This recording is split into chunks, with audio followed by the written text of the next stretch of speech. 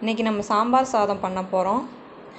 இந்த வீடியோ பார்க்குறதுக்கு முன்னாடி சப்ஸ்கிரைப் பண்ணாமல் இருந்தீங்கன்னா சப்ஸ்கிரைப் பண்ணிவிட்டு பக்கத்தில் உள்ள பெல் பட்டனை கிளிக் பண்ணிவிட்டு இந்த வீடியோ ஃபுல்லாக பாருங்கள். வாங்க நம்ம சாம்பார் சாதம் பண்ணலாம். நான் சாம்பார் சாதத்துக்கு இன்றைக்கி இந்த உலக்கில் ஒரு உலக்கு அரிசியும் 3/4 உலக்கு துவரம்பருப்பும் எடுத்திருக்கேன். எடுத்து அதை தண்ணியில் நல்லா ஒரு அரை மணி நேரம் ஊற வச்சுட்டு குக்கரில் வச்சுருக்கேன். நான் இதுக்கு 3 உலக்கு தண்ணி எடுத்திருக்கேன். இது நான் ஒரு 5 விசில் வைக்கிறேன். 5 விசில் நல்லா குழைய வேக வச்சு எடுத்துருங்க. அந்த அரிசியும் பருப்பும் குழைய வேக வச்சு எடுத்துக்கிறேன். சாம்பார் சாதம் பண்ணுறதுக்கு ஃபஸ்ட்டு நம்ம சாம்பார் மசால் பொடி அரைச்சிப்போம். அதுக்கு நான் ஒரு கடாயில் 1 டேபிள் ஸ்பூன் ஆயில் மட்டும் ஆட் பண்ணுறேன். எண்ணெய் காஞ்சதுக்கப்புறமா 2 டேபிள் ஸ்பூன் மல்லி ஆட் பண்ணுறேன். 2 டேபிள் ஸ்பூன் கடலைப்பருப்பு, 4 வத்தல், அப்புறம் தேங்காய், 1 டீஸ்பூன் பெருங்காயத்தூள். இதை நல்லா வறுத்து எடுத்துப்போம்.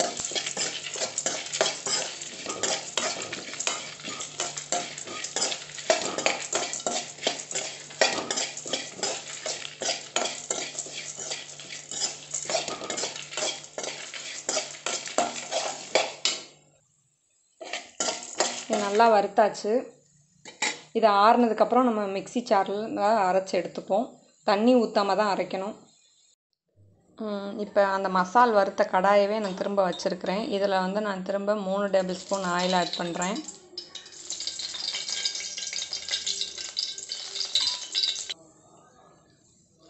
இதில் நான் 1 டீஸ்பூன் கடுகு ஆட் பண்ணுறேன். கடுகு நல்லா பொரியட்டும். கடுகு பொரிஞ்சிருச்சு. இதில் 1 டீஸ்பூன் ஜீரகம்,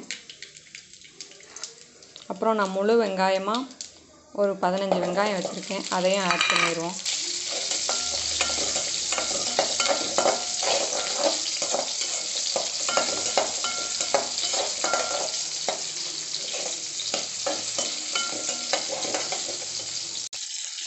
வெங்காயம் வதங்கிருச்சு. இதில் நான் 1/4 கப்பு கேரட்டு, அப்புறம் ஒரு முருங்கைக்காய், இந்த 2 காயும் ஆட் பண்ணுறேன். நீங்கள் இது கூட கத்தரிக்காய் ஆட் பண்ணிக்கலாம்.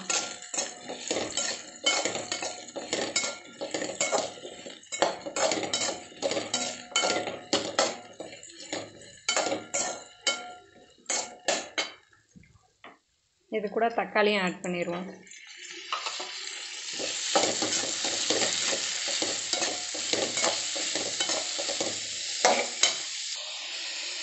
இதில் நான் 1 டீஸ்பூன் மஞ்சள் பொடி ஆட் பண்ணிக்கிறேன்.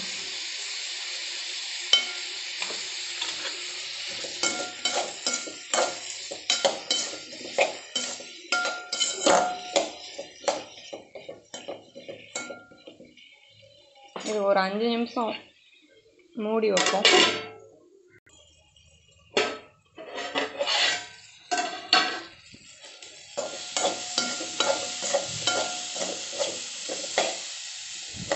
காய் பாதி வெந்திருக்கு.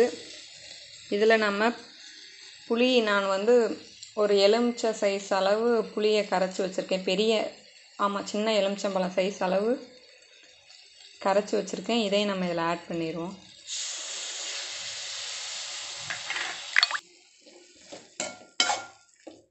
புளி கரைசல் ஊற்றியாச்சு. இப்போ இன்னும் கொஞ்சம் தண்ணி ஆட் பண்ணிப்போம்.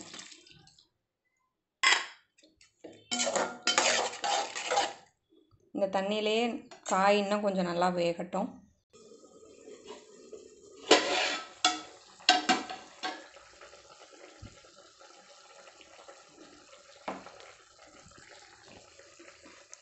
இப்போ இதில் நம்ம சாம்பார் பொடிக்கு நம்ம வறுத்து அரைச்சி வச்சதை இதில் ஆட் பண்ணிடுவோம்.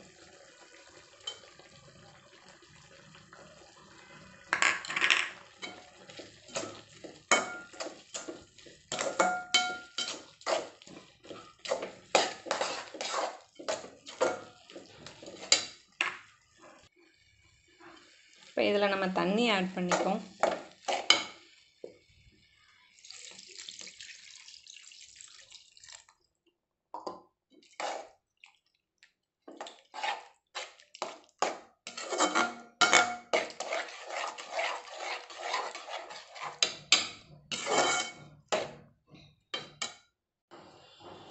நான் இன்னும் கொஞ்சம் தண்ணி ஆட் பண்ணிக்கிறேன்.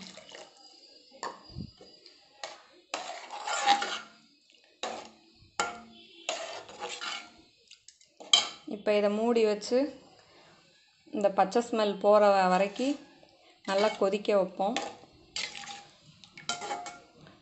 இந்த சாம்பார் நல்லா கொதிக்கட்டும். இப்போ இதில் நம்ம தேவையான அளவு உப்பு ஆட் பண்ணிப்போம்.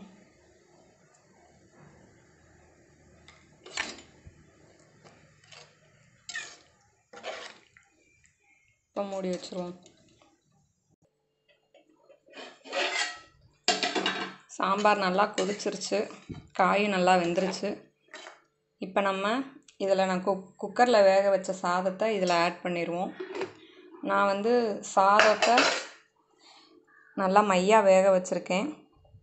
அப்புறம் இதை வச்சு வேறு நல்லா நசுக்கி விட்டுருக்கேன். கட்டி முட்டி இல்லாமல் இருக்கணுங்கிறதுக்காண்டி நல்லா கொலையாக வேக வைக்கிறதுக்காண்டி இதை வச்சுருக்கேன். இப்போ இந்த சாதத்தை நம்ம சாம்பாரில் ஆட் பண்ணிடுவோம்.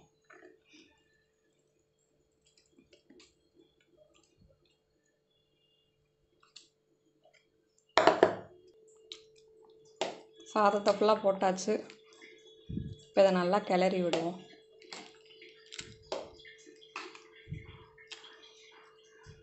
கட்டியாக இல்லாமல் கொஞ்சம் கொல கொலன்னு இருந்தால் தான் சாம்பார் சாதம் நல்லாயிருக்கும். நான் அதனால தான் எக்ஸ்ட்ரா ஒரு டம்ளர் தண்ணி ஆட் பண்ணேன்.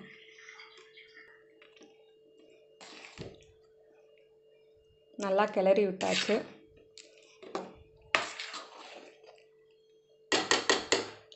இதை ஒரு 5 நிமிஷம் மட்டும் நம்ம மூடி சிம்மில் வச்சுட்டு ஆஃப் பண்ணிடுவோம்.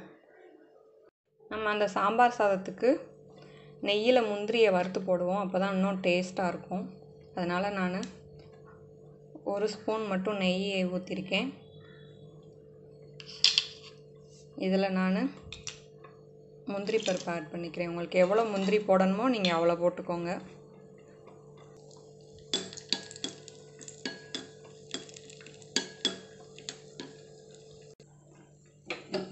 இப்போ இதில் ஊற்றிடுவோம்.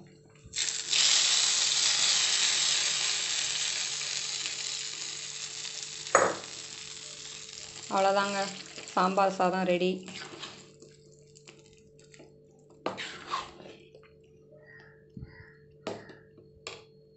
உங்களுக்கு இந்த வீடியோ பிடிச்சிருந்தா லைக் பண்ணுங்கள், ஷேர் பண்ணுங்கள், கமெண்ட் பண்ணுங்கள், சப்ஸ்கிரைப் பண்ணுங்கள். அப்படியே பக்கத்தில் உள்ள பெல் பட்டனை கிளிக் பண்ணிவிட்டு வீடியோவை ஃபுல்லாக பாருங்கள்.